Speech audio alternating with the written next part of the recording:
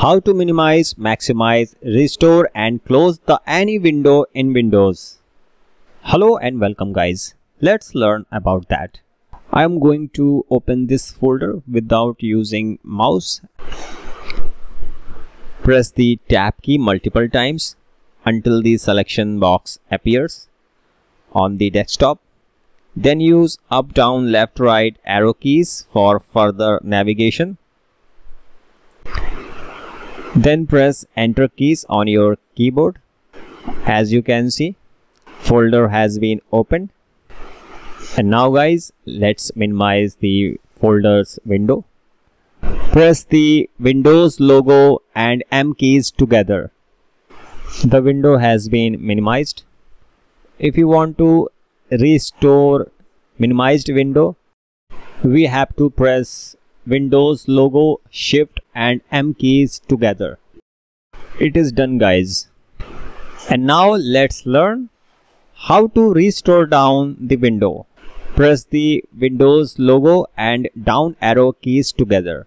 It is done. And press the same keys combination one more time. It will minimize once again. If you want to restore the same window once again, this key combination will not work.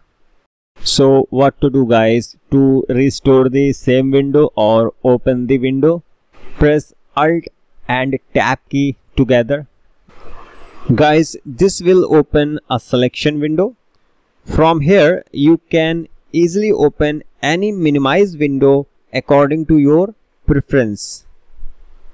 So let's open this folder. It is done guys. To maximize this window, press Windows logo and up arrow keys together. This will maximize the window. As you can see, it is done guys.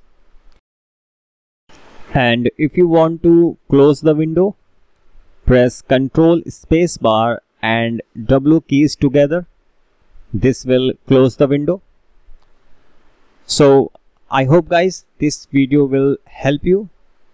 If you found this video useful, please like the video and subscribe my channel. Thanks for watching.